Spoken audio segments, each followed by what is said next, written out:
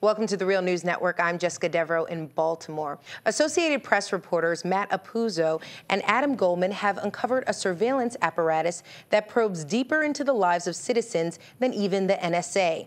In their newly released book titled Enemies Within, Inside the NYPD's Secret Spying Unit and Bin Laden's Final Plot Against America, they explain how the New York Police Department has been undercover spying on everyone from Muslims in their mosques to Republicans at political conventions.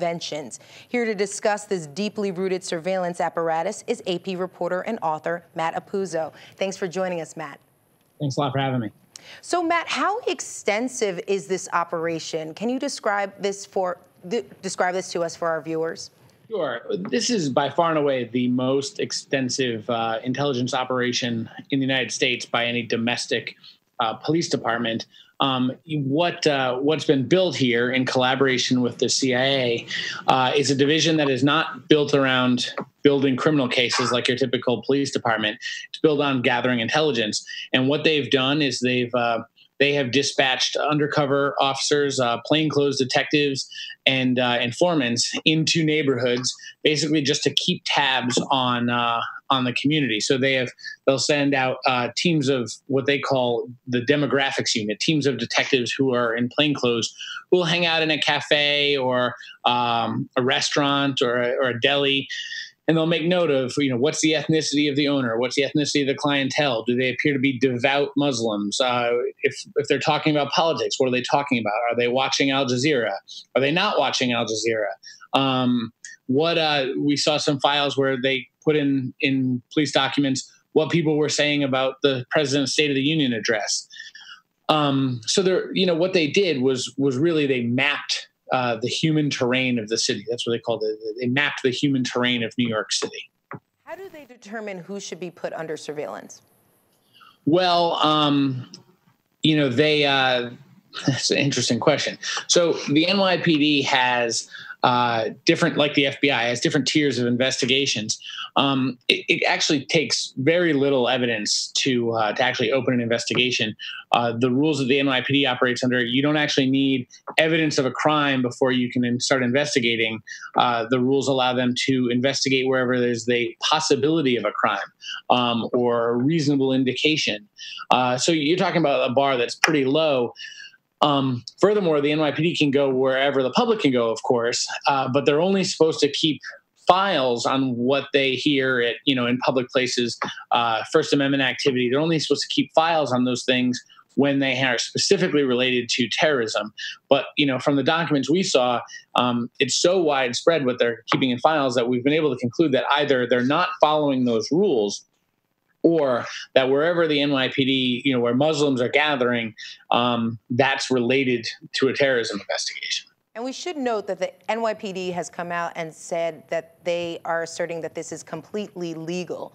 What do you make of that assertion? It might be. I mean, one of the things we're seeing at the, in the NSA debate that's going on down in Washington right now is you see people talking about, well, this is all legal. We've known about this for years. Well, that's true. There was a Patriot Act. Certainly, they did amend the FISA amendments to allow the kind of wiretapping we're seeing that the NSA does. Similarly, the NYPD, they did get the rules changed after 9/11. They were given more broad surveillance powers. As reporters, as opposed to lawyers, we're much more interested in telling the public from a policy perspective how the government uses the powers that we, the people, gave it. And, if people don't know what's going on, there's a social contract, right? I mean, it's informed consent. The people give the government authority and power to conduct investigations and conduct surveillance, but there has to be a little bit of knowledge of what's exactly going on. And these programs have lived in secret for so long. We felt like just bringing them to the public light and letting there be a discussion about them was in the public's interest. And bringing it to the public light, let's talk a little bit about democracy. How does this affect, in your opinion, American democracy? And do you anticipate that cases like these and operations like these will grow in the long run? Well, after our stories for the AP came out, the CIA, which had a a CIA officer embedded inside the NYPD, an unprecedented relationship. After the stories came out, they pulled the CIA officer. So there was some increased discussion. You saw some movement there. The City Council of New York has passed an inspector general to put a layer of oversight on top of NYPD. But as of right now, the police department says these programs continue. Nothing has changed.